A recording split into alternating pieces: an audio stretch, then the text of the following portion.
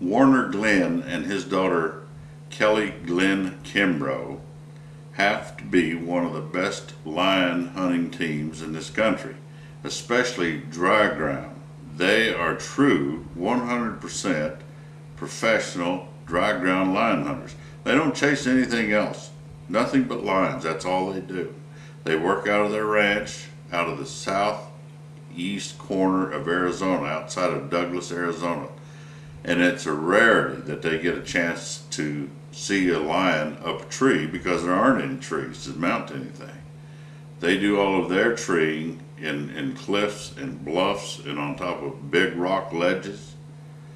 They run 30 walkers, 16 mules, and they do it the old-fashioned way. They just ride until they strike, and they go from there. They don't hunt all of them at the same time. They'll split the 30 up into 4 teams of dogs, and they rotate them to take care of them. Same with their mules. They'll rotate them every second or third day because they like to take care of their stock. So sit back and enjoy. Oh, Kelly is a made lion hunter in her own right. She can take the dogs and mules and go treat her own lion by herself anytime she wants. Has done it, and she will talk to you about that in her interview. So enjoy. Please welcome Warner Glenn and his daughter Kelly Glenn Kimbro, Douglas, Arizona.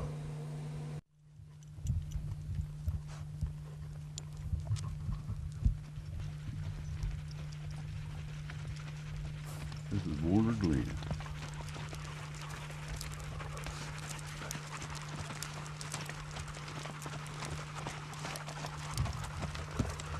Morning, Bruce. Good morning, sir.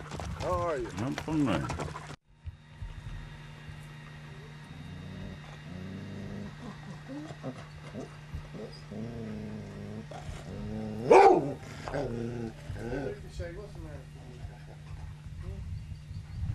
So far, there's Silk and Dog and Gun and a male pup. Okay, that little pup goes right in here. Okay.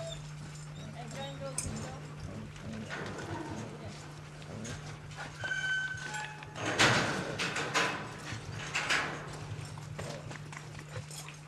Okay. Okay. Blue.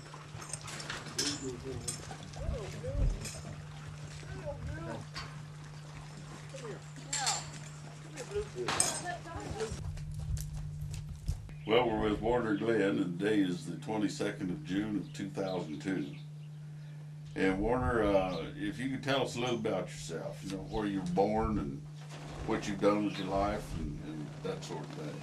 Bruce, I was born and raised right here in, I was born in Douglas Hospital there, but I was raised on a cattle ranch 30 miles northeast of Douglas, right in the south end of the Chiricahua Mountains. My granddad homesteaded there. He came here from Texas in 1896, and homesteaded there around 1908.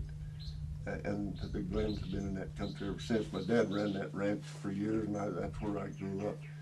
We bought this old John Slaughter ranch here in 1960, and my wife Wendy and I moved down here in 61.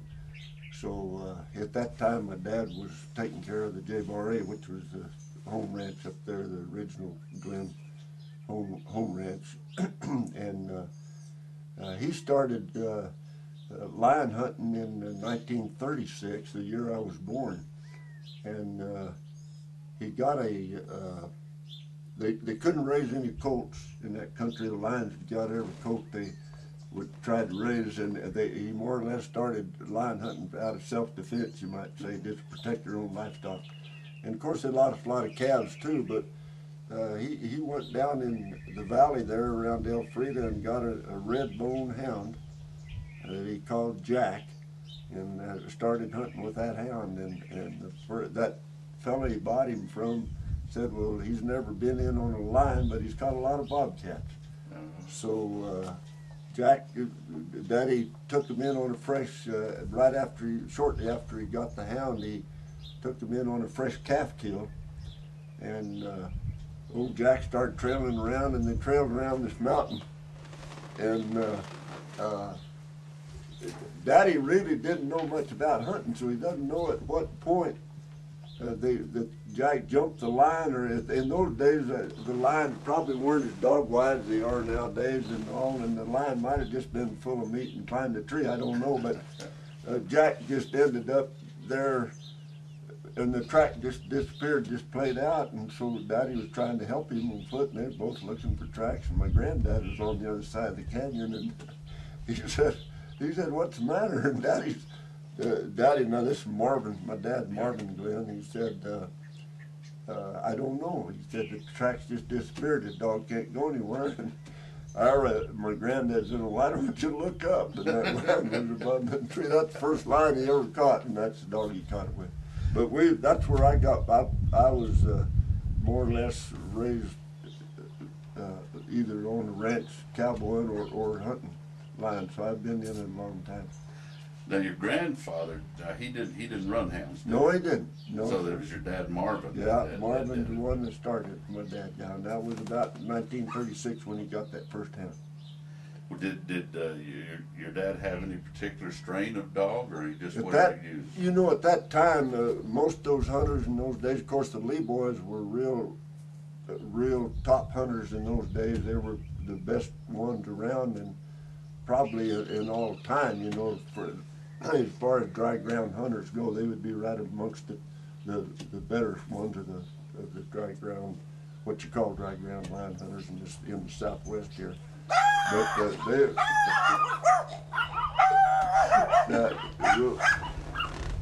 Somebody's getting hey.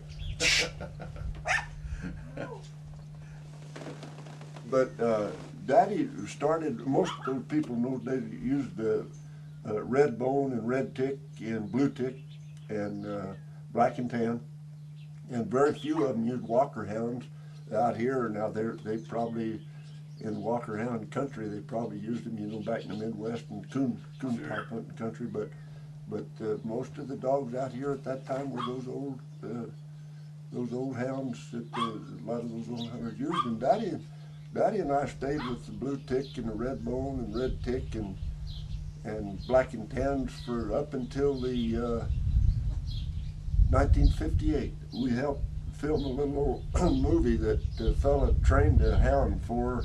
It was called Wetback Hound, and Walt Disney made this movie, and that was a walker hound, and that was one of the smartest. We didn't know they made hounds that smart, so Daddy said, "Well, you know, I believe I'm going to get me a couple of walker pups, young dogs, and try to raise some of those." And so he got a male out of House's Bolly, and he got a female out of Finley River Chief. At that time, there were two top coon hunting dogs, and they started raising hounds. And that's where, and we went from about 1960 on. Most of our dogs have been walker, tree and walker hounds, and they work good for us. Now we have a little bit of, we sprinkle a little other things in there once in a while. I have a couple right now that are half black and tan, and I have one bitch down there that's half blue tick. But most of the dogs that work good for us here now are the walker, tree and walker. Would you consider them to be really cold-nosed dogs, or medium, or hot-nosed? Cold enough.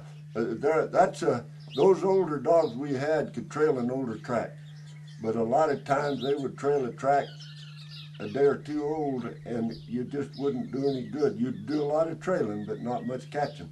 Now these dogs we have today will trail one. They'll trail an overnight track in this dry conditions. They'll trail one 8 or 10 or maybe 12 hours old, and that's usually as old a track as a fella ought to be fooling. If they can't trail it, so I would. They've got a nose that can sure trail an old enough track. They're good, and there's some of, and it varies in the breed, of course. Some of them are really got better nose than others, and we try to. Kelly and I hunt together now all the time, and we try to keep one or two real good nosed dogs in the bunch, not only for strike dogs but for cold trailing, and then run some others in there that may not have quite as good a nose, but they're a little better on a fast, hot track, a little more of a pushing dog that want to move on out there and catch something. And then you got to have a couple that are good tree dogs or locators. The tree dog, I call them locators because in this country we catch a lot of these lions in bluffs or cliffs on ledges, and those lions will crawl in there and get hid, and dogs can't see them. A lot of times they might be able to wind them, but it takes a good dog to locate dogs in bluffs. I mean, a lion in bluffs, or a lot of times they'll be in a cave or a hole, and it's. You got to have a couple of good locators once you get that line up and running. How long do you think it takes to make a good all-around dog? If you were starting one from a pup, you train it yourself train it with these dogs here. How long do you think it'll take that? It depends on the dog, but at least a year, and to have him full, I say 2 years for real well trained. Broke off the trash, and one that'll really get in there and help and work hard on the track and help those other dogs. I would say 2 years. 2 years. Yep, and that's working with good dogs. That's what you're getting them right in there and helping them. I mean, they're learning by doing and seeing the others, the good dogs do what their job is, and I would say probably that's average. Once in a while you'll get a good one in a year that's just turning handsprings out to those lines. I mean, it depends, and a lot of times that can be in the same litter. You might have a litter and you might have 4 or 5 pups out of the same litter. Some of those dogs will be good the first year, and some of them it'll sure take the 2. If they haven't turned out pretty good in 2 years, you may be in trouble. And I'm not saying you need to get rid of them. I've had dogs go up to 3 years and they're just fair. If they're no good at all, you sure don't want to keep them around. But if they're showing interest in getting in there and paying attention to what they're doing and not causing you a lot of trouble, I'll stay with them probably longer than some people would. And I've had some of those dogs I've stayed with that turn out to be awful good dogs eventually. Some are slower learners, they're like us. Some of them learn quick. Can you explain a little bit your hunting technique? Now, I know a lot of guys will road hunt. They'll put a dog on the hood of the truck or on the box, but I noticed that you have all mules and everything, and I think you're one of the few left who actually go out here and ride and try to strike a track. So can you explain that a little bit? Yeah, the country we hunt in, Bruce, here you can't. One thing, we don't have many roads. There's a few roads that go through this country, and also our scenting conditions. To have a dog on the hood of your vehicle, they've almost got to be able to pick up that scent in the air. And our humidity here is so dry that unless that line just across the road in front of you, they're not going to pick that humidity in the air doesn't hold that scent long enough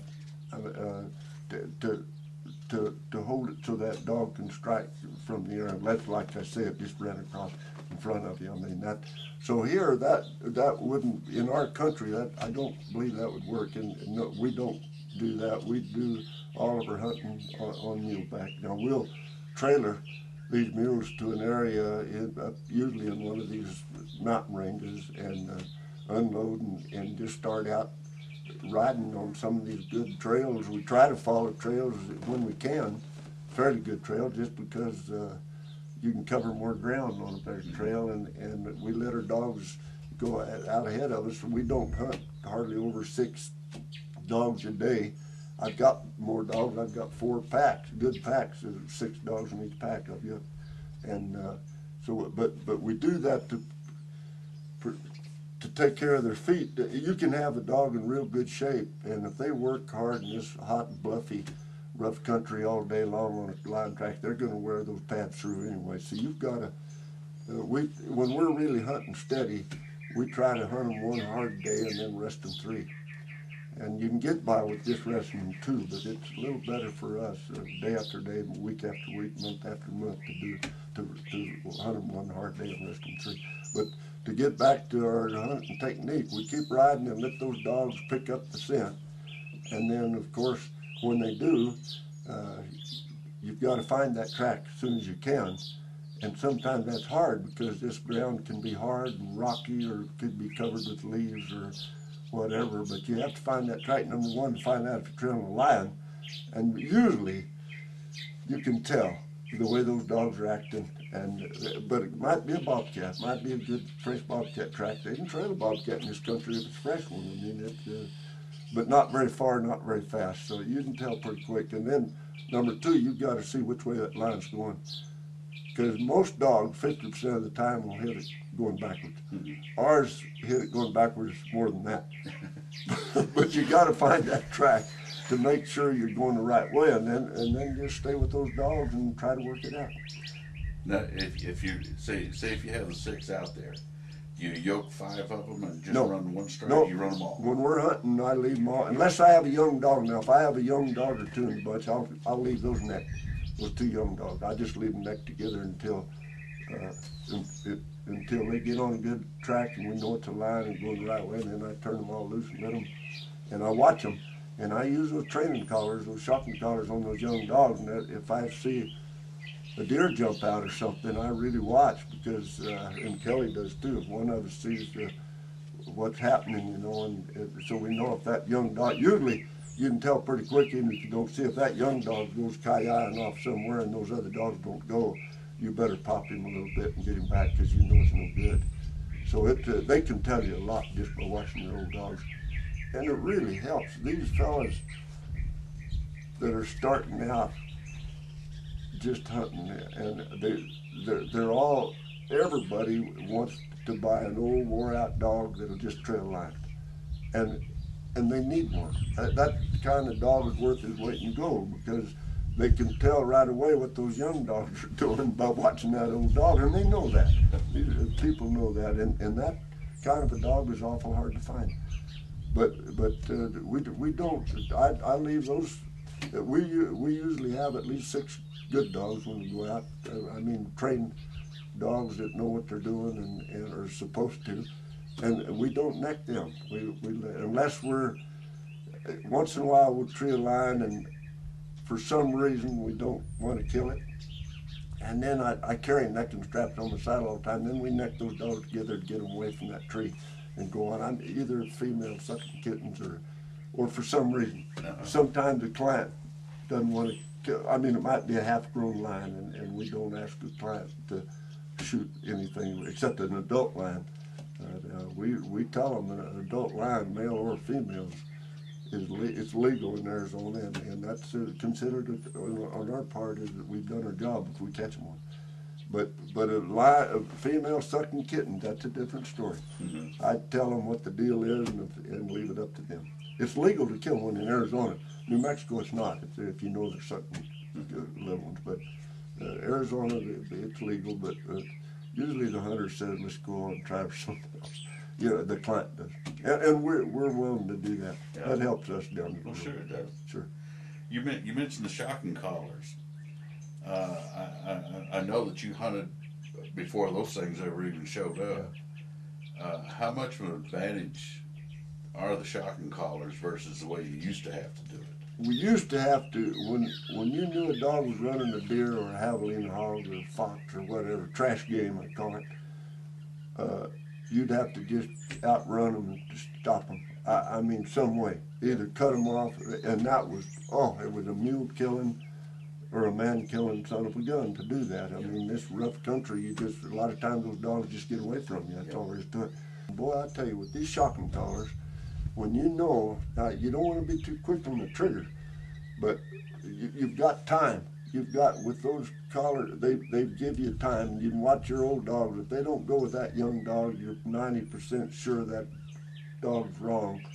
And if you see the game, you can let that dog get out there and make sure he's trailing it before you pop him. And that dog, it just trains them so much faster because they realize what they're doing wrong. A little longer and ride along and trust that thing rather than staying up with those dogs and see which dogs are doing what.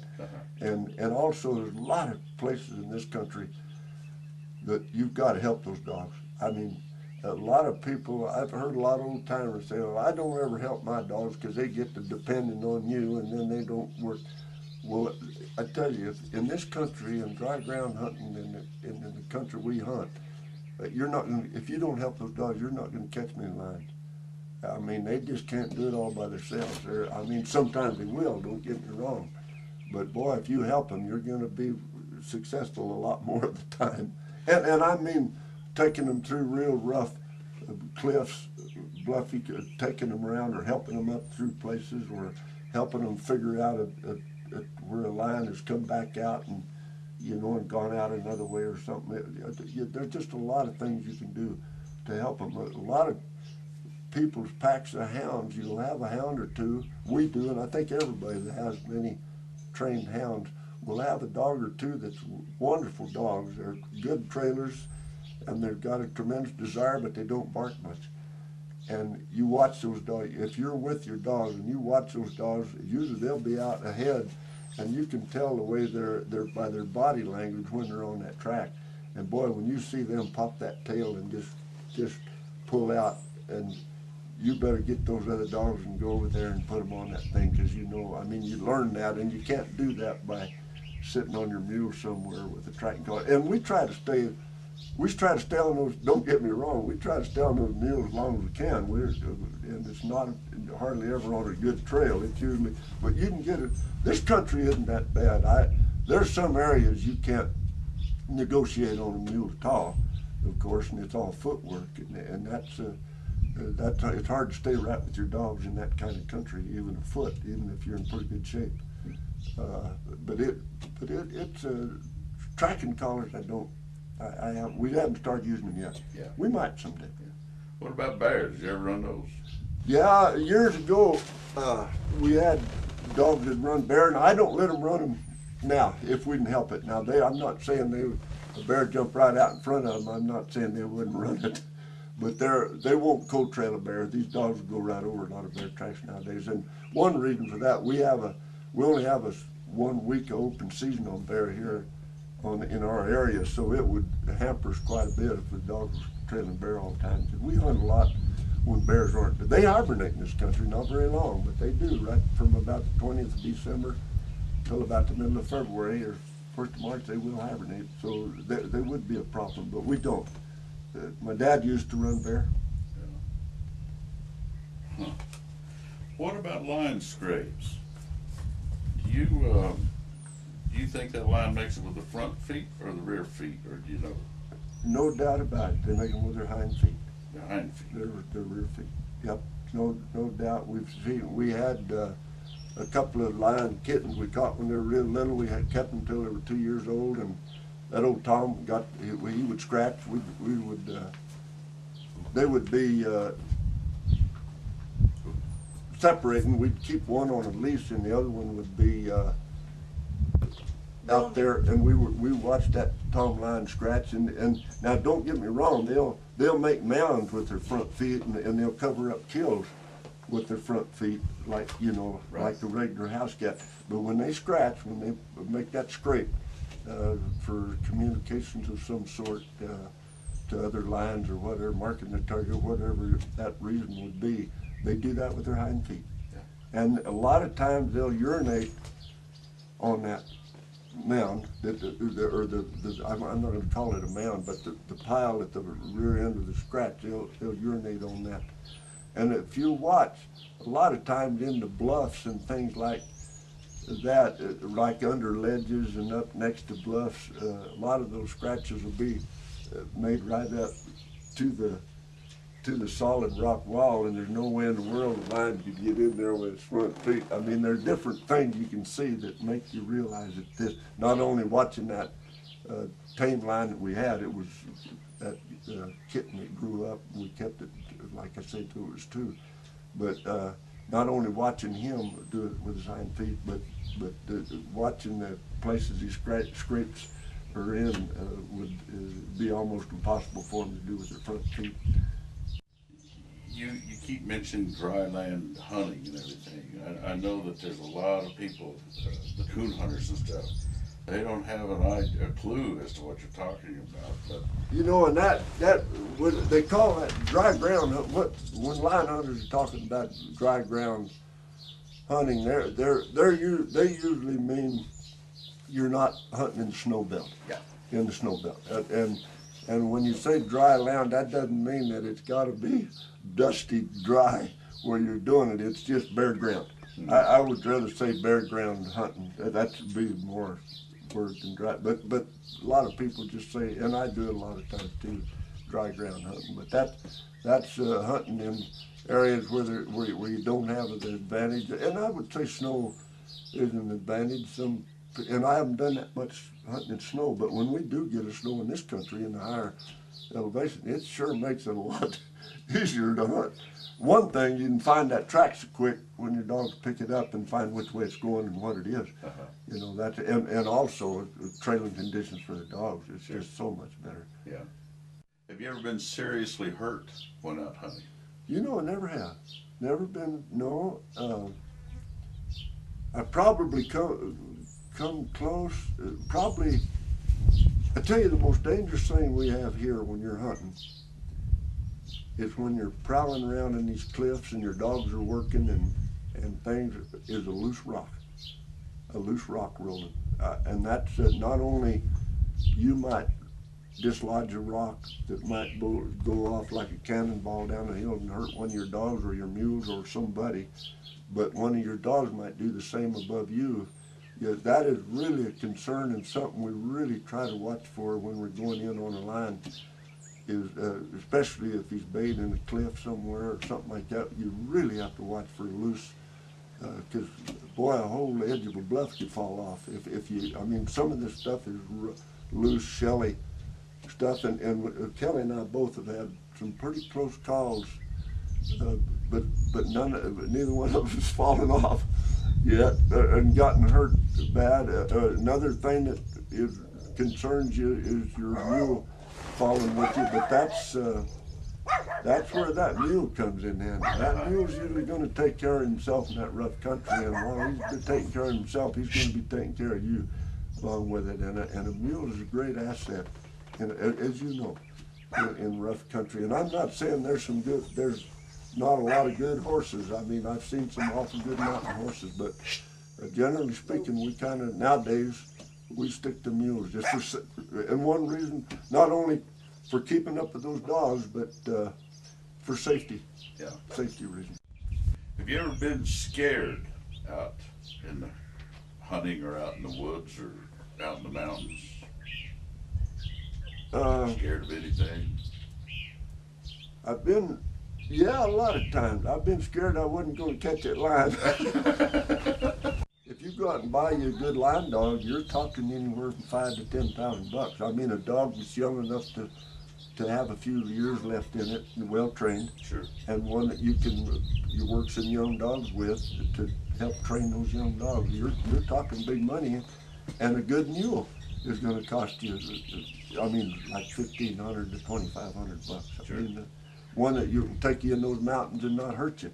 You don't want a bronc mule up there. You don't want one that's going to kick a dog and kill that $5,000 dog, yeah, you know, or break its shoulder or whatever. I mean, you've got to have a fairly good mule. Yeah. And if you're taking clients, if you're going to do this to make pay or get some revenue out of it, you better take a client along that's interested in paying for this hunt. And you've got to have a mule that's going to take care of that fella. Sure. Not going to hurt him.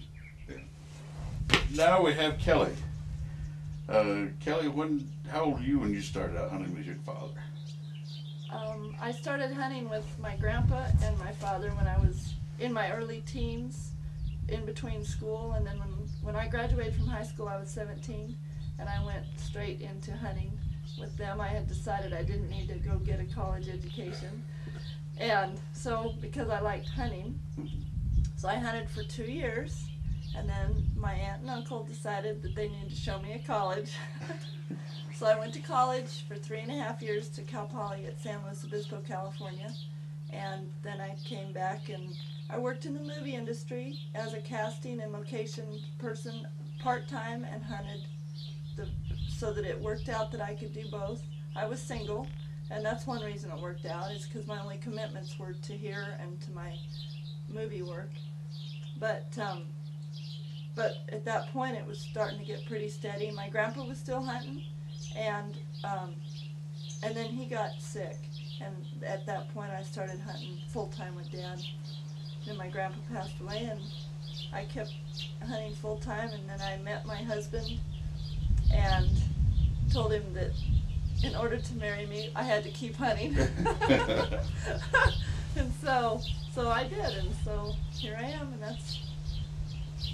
So now, whenever you go out and say you're taking clients out and everything like that, what is your official duties when you do I'm this? the client caretaker. You take care of them. Yeah, we go, some days depending on the client, a lot of our clients are repeat customers. They know our process, they know how we hunt, and plus they know the country's really tough, and they know this, and they want to come back because it's an adventure and a challenge for them. But that makes it easier for Dad and I, because then we can split up. Some days when we make our circles, the country permits us to split up, and I take like one old dog and Dad takes the others, and then if I hit a track, I can pretty well read what the one dog is doing versus having to read what 6 of them are doing. And then I let Dad know, and usually I hit them going backwards. And if I ever hit them going the right way, they're going right towards Warner. And he gets in on it before I do. Oh, that's not fair. No, that's a good part about it.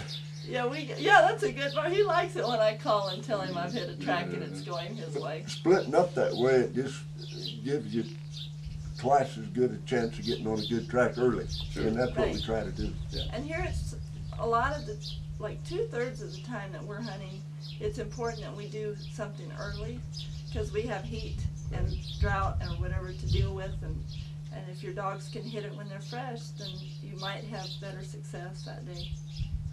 Well, I know that there's a lot of people out there who know of you, Yeah. and they have a very high regard of you and your line hunting ability. Oh, well, that's nice. I didn't know if you knew that or not, but Thank you. there's been several of them who tell me that they consider you a made lion hunter in your own right. Oh, So, how nice. but Warner and I question that sometimes.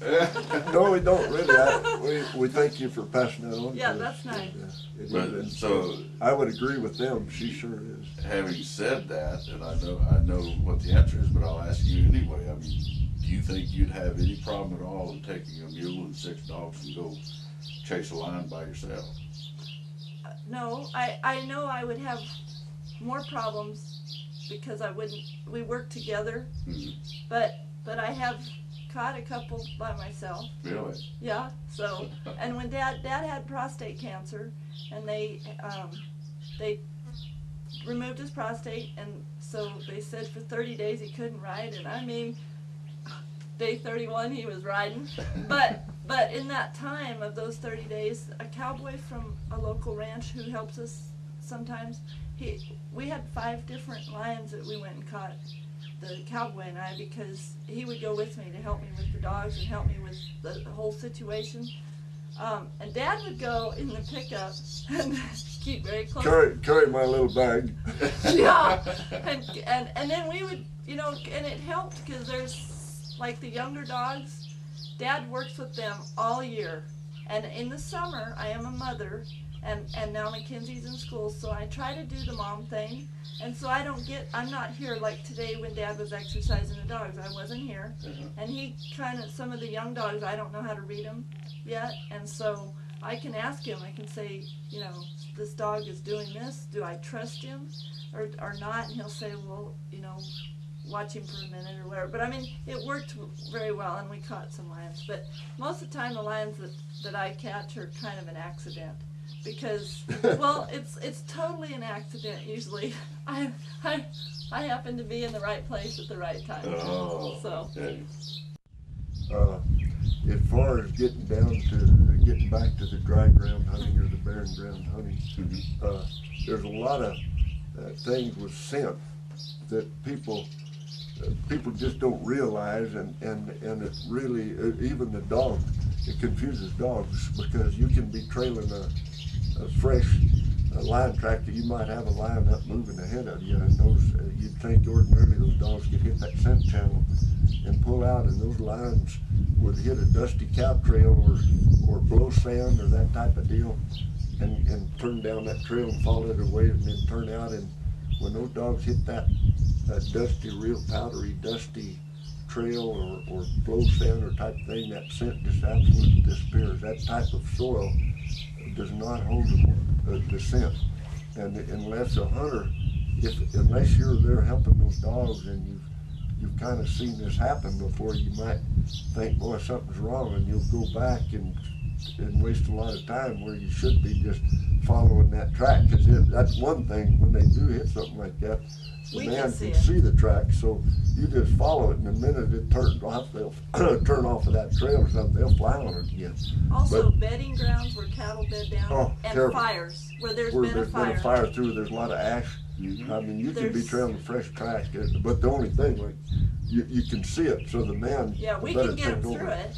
You can get them through it, but you got to know this goes on, and so there's so many things that enters into scent. A lot of it can be that not only I mentioned earlier the scent in the air, the humidity in the air that'll hold that scent channel, so to speak, but also the moisture content in the soil. If it's damp, of course, if the scent condition is so much better. If it's dry, it's terrible. But another thing is a hard surface will hold that scent, even in this dry, hot weather. If they walk across a bluffy or solid rock surface, those dogs can just trail the heck out of it, because it's a solid surface. Now, if it's grass or leaves or something where there's disturbance in its movement, that scent dissipates a lot faster. So it's a lot of, when you're trailing the line, you're wondering you trail it so good for so far, and then all of a sudden these dogs just slowed up, and you're going to think, well, I must have switched tracks. Now, that's a possibility. You always got to keep that in mind, because it can do that. But a lot of times it's just the setting conditions and the type of soil, or the type of the hardness, the surface that they're going over. If you're in a real brushy country, those dogs will trail by smelling the body scent of that line where it's rubbed those leaves on the brush. A lot of that forest country is really good for trailing, because they can trail, and dogs will learn that. A lot of dogs will trail off the brush, and some dogs will never smell the leaves. I mean, they'll just try to do it on the ground all the time. So there's a lot to do with that scent that people just don't realize what's going on.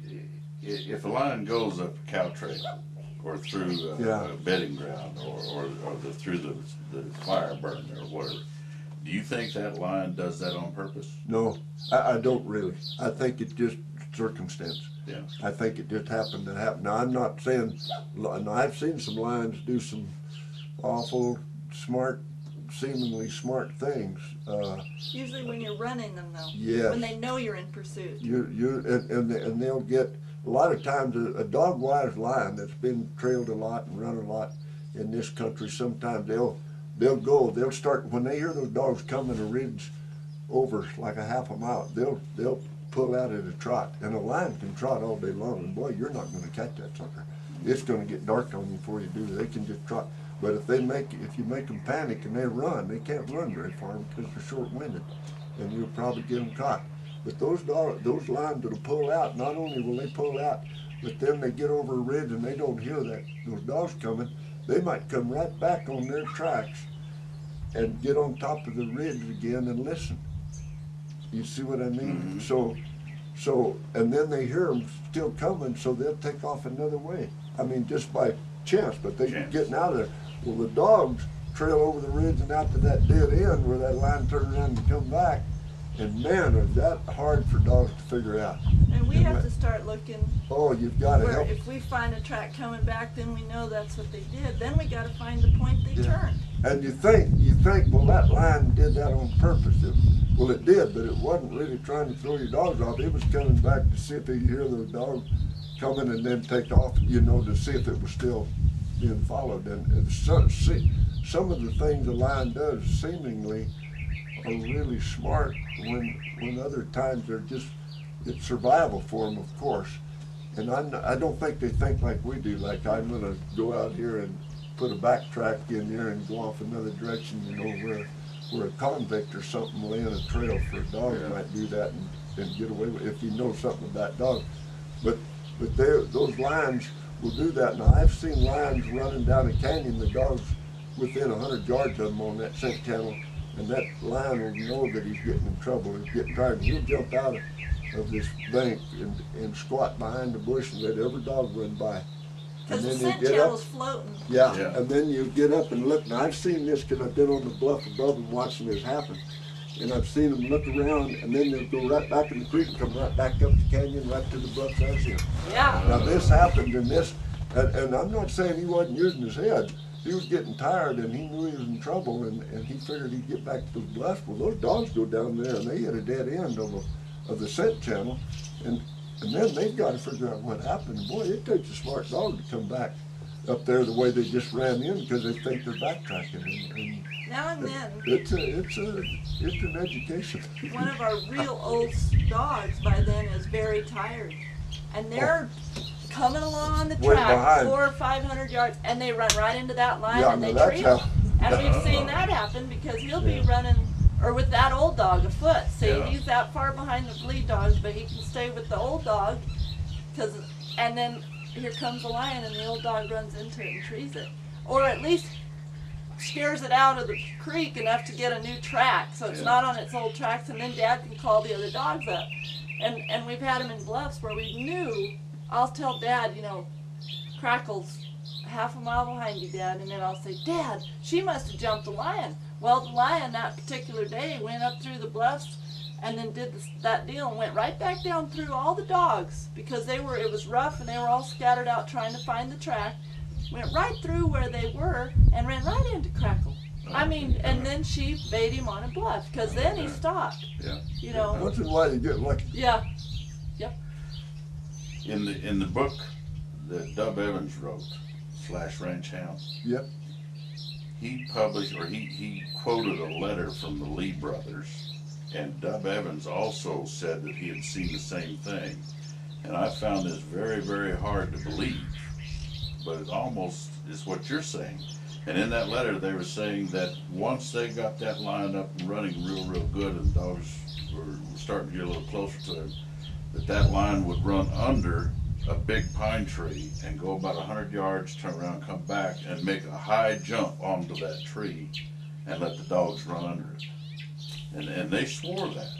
And I mean, have you ever seen that? Or I don't. Yeah, I haven't seen the line do that, but I've seen where that is bound to happen because the dogs will go by and I'll be coming along there afoot and either see the line or what are already in the tree, and those dogs will be trailing way past it. And I'll think, well, those dumb son of a gun, and I go, but that's evidently that is what's happened, and I think a lion does that. Not that he might be picking the biggest, highest tree he can find just to get away from those dogs, and when he runs by it, he says, man, I've goosed up, and he might go back and make that jump. Now, when they make that jump, it's a pine tree a lot of times doesn't have a limb until you get up there 15 or 20 feet, so they've got in. I would think they would make a big jump just to. Especially on a steep mountain. Yeah. Where Yeah, they can get into it from the upper and I don't side. know if they would do that as far as trying to throw your dogs off, but they do it. I mean, and so I wouldn't doubt them a bit. And they might be absolutely right. They might be just, but I wouldn't doubt. I'm sure they've seen that happen, and they did a lot of hunting in a lot of timber country. We don't have the advantage of big timber here as they would in a lot of those areas. You're talking about good hunters. Of course, I think those Evans, there was a lot of those good hunters that were in that country. That was probably New Mexico where he was up there. Right. And of course the Lee boys were great hunters, and what they would tell you, I wouldn't doubt a bit. Some of the things the hunters will tell you sound far-fetched and hard to believe, but they're probably true. Mm-hmm. They're probably true, and a guy, some of the things we've seen are absolutely unbelievable, but you've seen it once and you know it could happen, Well, and we've said to each other, I wouldn't have believed that if we hadn't seen it happen. Yeah. But you have to consider it's nature and animals is what makes a lot of this happen. Mm-hmm. And that's totally unpredictable. Nature's unpredictable, and that lion is, they're totally unpredictable. You don't know what they're thinking. Nobody does, and they don't know what the dogs are thinking either. And we see dogs do awesome things, like a young dog, and we're like, wow. And I know it just was an accident. It's like me catching a lion by myself. I had to be in the right place at the right time, and things just happened right. Yeah. You keep saying that the hunter has to help those dogs. Would you say it would be 60% hunter or 75% hunter? No, down here? no. In this country, Yeah. I'd say it'd be 70. You mean your success depends on the? Or just catching that line. I'd say that your success would be 80% on the dogs. 80 on the dog. I would, Yeah. and 20 on the hunters. I see. You got, but without that 20%, if you don't help them, you might not catch anything. Yeah. But you know, but I would, I tell you, a good dog, you got to have a good dog. Yeah. You're anybody can go out there with a cow dog or a cur once in a great while and tree a line. Yeah. Anywhere.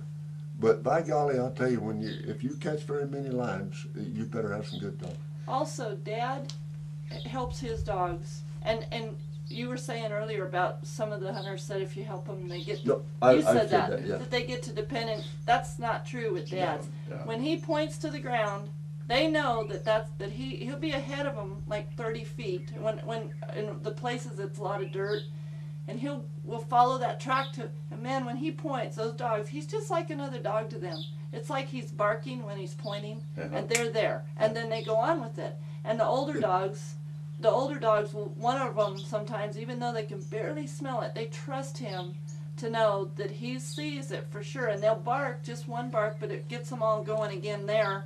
Then they can start hunting from that point instead of some poor young dog back there 50 feet still trying to find where he last smelled it, and he's wasting precious time and energy. And so they trust Dad, and in the bluffs, Dad will call them over, and he'll let them down by their collars and their tails, like to the next ledge, and they'll let him do that because he knows that lion went off there. Yeah. And a lot of times I'll be sitting with the client on top of a bluff because of it's so rough, and I'll get to see the lion move way out ahead of him.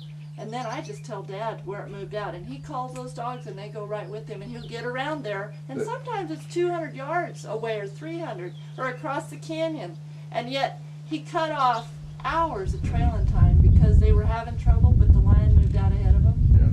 In So this it's- country, any time you can save, any work you can save those dogs, you better do it because you're Yeah. going to need that later on. Because they're physically being Because you're going to run out of daylight or run out of dog power Right. if you don't. Yeah. You know, and a lot of the helping, I watch, like I mentioned earlier, I watch those dogs. Sometimes it might be a dog that doesn't bark too much, silent type dog. And I watch them a lot, and boy, if I see them popping that tail and going on, I know they're on it. I'll call those dogs and point, and sure enough, those older dogs come and bark and go on. You know, and it just helps you move the track. Yeah, you got it. In this country, you got to do that. Up there in that country where they hunt the snow belt and things, that's not as necessary. I think those guys probably leave most of that up their dogs, and that's where a lot of them use the tracking collars because they let those dogs go on, and those dogs can do it in that snow. And I'm not putting them down in any way. I mean that's it's a wonderful thing, and those guys do a good job catching a lot of lions in the snow belt type country. What the knowledge, lions are. These old tom lions that you hit, sometimes you can hit those tracks in a saddle or on a ridge or in a canyon, and they'll follow those canyons or ridges a long ways going because they're traveling, they're covering ground, and they might be 5 times as easy to trail as a female lion. When you get on a female, not only are they heavier and leave more scent, but they're going straighter usually. A female, they'll go. They have a hard time figuring out where they're going. We admit that. Camera's running here, Warren. But I admit that. because they're meandering around. They hardly ever follow a canyon over 100 yards. I mean, they got to turn up and go up on this mountain and see what's up there. And they'll rim the side of these mountains or go straight off and straight up, where an old tom might hit a canyon and go a long ways, and you can go at a trot and make a lot of ground on them. So females are harder to catch. That might be nature's way of preserving the species, you know. I mean, that's one thing probably has something to do He'll with it. tell our clients, well, it's going to be hard to catch, it's a female, and they'll be sitting there, and pretty soon he'll be gone, and they'll say, why did Dad say that? I'm like, because she doesn't know where she's going. We have no idea to predict where she is. You can't figure them out. If we catch any flack, it'll probably be over that statement. I know. Tell them a girl will agree.